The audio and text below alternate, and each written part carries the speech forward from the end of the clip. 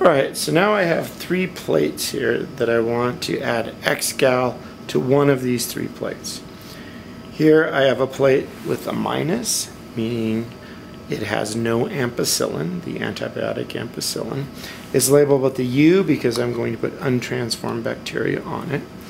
This is a plus with a U, so it has ampicillin. It will get untransformed bacteria. This is a plus with a T. It has ampicillin, and it is going to get a T, which means that it's transformed. And then I'm also going to add X-Gal to that plate. Okay. Here is my container of X-Gal. It's black because X-Gal is sensitive to light.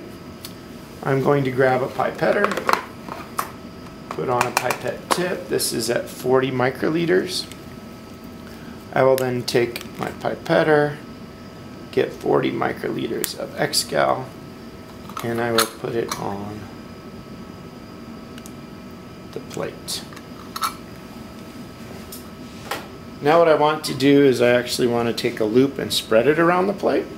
So I'm going to light the Bunsen burner so that it is sterile and I don't get anything on my plate. I'll then take my loop again, heat up my loop so that it is nice and bright. I'll move this out of the way so you can see. And then I'm just going to spread this around. I'm going to just take the loop and then I'm just going to spread this around nice and steady. And we'll make it all the way throughout the whole plate. So I want to make sure that we have plenty everywhere throughout the whole plate. Now you can use a lot of things. We're using the loops in this case, but there are spreaders that work well. And I'm just going to make sure that we get X-Gal everywhere throughout this plate. Okay. You notice I'm not gouging the auger, I'm just going nice and smooth off the top. Alright, there we go. And I'll heat my loop over here and we will be set. Ligation is the process of taking a segment of DNA from our PCR product, which is here, and ligating it into a vector or a plasmid.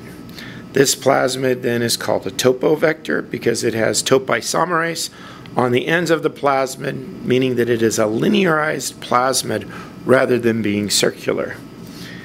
If you recall last week then, the 3' ends resulting from the PCR have adenine overhangs. Our topoisomerase then is attached to thymine overhangs. When our adenine attaches to our thymine, it snaps in kind of like a Lincoln log or something like that. So the process then is very simple. I just simply take 1 microliter of my PCR product, add it to 5 microliters of my topo vector, and then let it sit. So we will start by grabbing a sterile microcentrifuge tube. Okay, my pipetter then is a 0.5 to 1 microliter pipetter.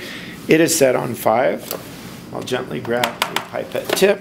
We'll start with our greatest volume, so we'll start with our topo vector. And I will then go in and grab 5 microliters of my topo vector. And we'll put this into the bottom of the tube. Hold down that thumb when I pull out and make sure that it's in that tube. Okay, we get rid of my pipette tips, switch pipette tips. Grab our, oops, change this to 1 microliter.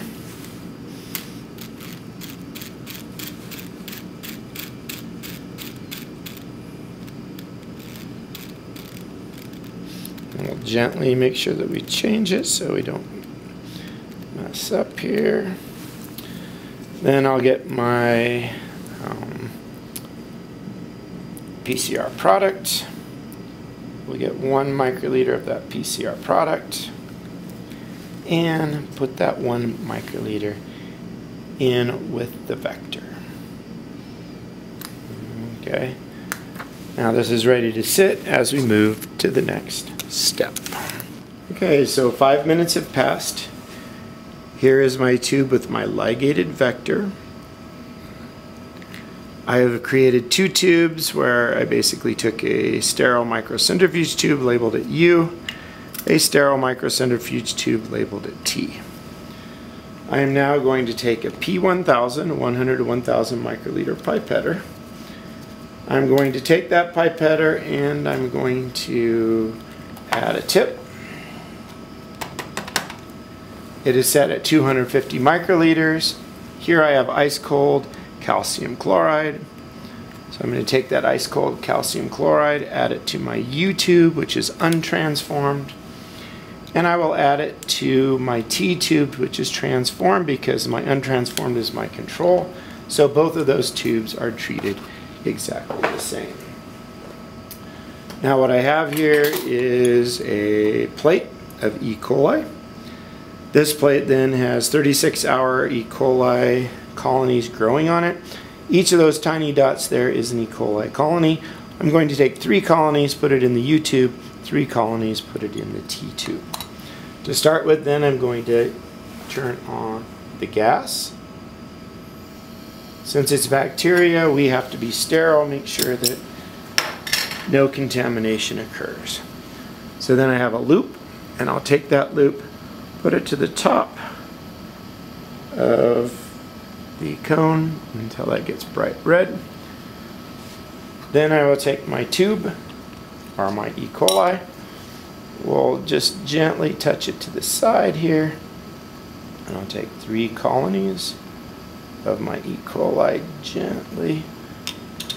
Then I'll take it and put it in the U tube, mix it up, get it all in there. Then I have to sterilize my loop again. And I'll repeat, I'll put this to the edge to cool off the tip of my tube. Then I'm going to grab 3 colonies and place those in the T tube. When I'm done, then I will heat my loop so that I kill all of those bacteria. Return my lid to my E. coli, and I'll move my E. coli over here and shut off the gas. Now I'm going to grab a different pipetter, and this one I'm going to set to 6 microliters because I have 6 microliters of my ligated vector. Now my transformation is when we get a ligated vector into the bacteria. So my U tube is untransformed. I'm not going to add ligated bacteria to here. Instead, I'm going to add it all to that tube. So I will now take a pipette tip. We'll go in here, we'll go clear to the bottom and slowly get all of that ligated vector, and we will put it into this T tube for transformed. And my tubes have been on ice for 15 minutes. I'm now going to take them out and put them into this dry bath. This dry bath is set at 42 degrees centigrade, and I will leave them there for 90 seconds and then take them out. These tubes have been at 42 degrees C for 90 seconds. I'm going to remove our transformed tube and our untransformed tube from the dry block. Now I want to add 250 microliters. This is a P1000 set at 250 of Luria broth to each of the tubes. So we get a tip and then just get 250 microliters and gently add 250 microliters to the T tube. And then we will get another tip and add 250 microliters of Luria broth to the U tube.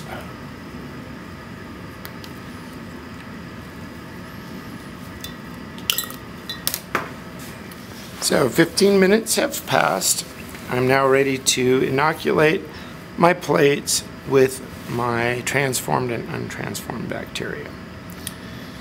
So what I'm going to do is I need a pipetter and a pipette tip. This is set to 50 microliters. I will get a pipette tip. Then I will get 50 microliters of my untransformed. We will put that into our untransformed plate.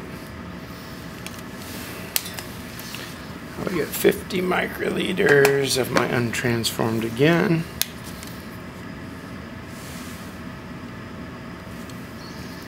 And we'll put it into the other untransformed plate. Then I will get 50 microliters of my transformed and put it into my transformed plate. Now I need to spread the bacteria all around, so I'm going to use a flame to keep things sterile. So I'll turn on the gas till I barely hear it. Light the Bunsen burner. Then we'll take our loop and flame the loop. Then in this case I'll actually just cool it down a little bit on the side. Then I need to spread this around really well across the whole entire plate. Okay, I'm going to flame my loop again, make sure that everything is very, very sterile.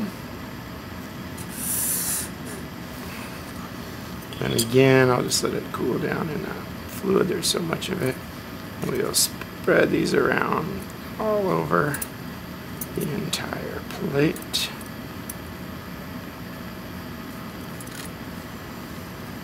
Flame my loop again, make sure I kill everything. And we'll just cool it down again in the water.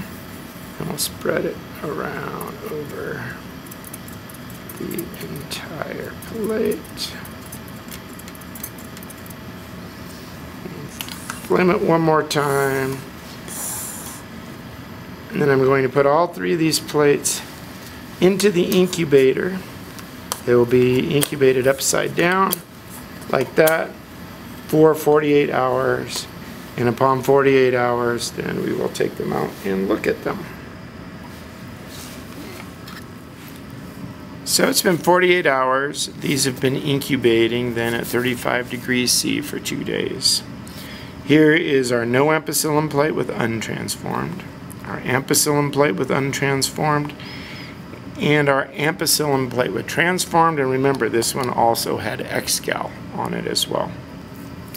If we look here at our untransformed with no ampicillin, tons of bacteria. So that whole, all that is bacteria growing on it. So that's looking good. Untransformed with ampicillin then, no bacteria at all, nothing growing on that plate.